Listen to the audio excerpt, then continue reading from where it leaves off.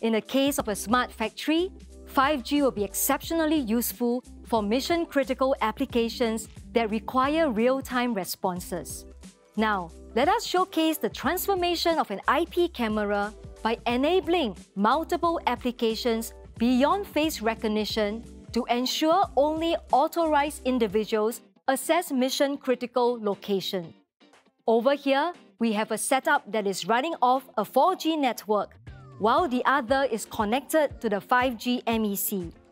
The 5G setup takes under 3 seconds to detect the intrusion.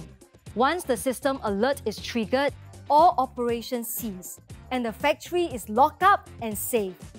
A system running on 5G MEC with its lower latency consistently outperforms the same instance on 4G, and is therefore much more reliable for mission-critical applications such as advanced manufacturing, factory automation, and perimeter protection.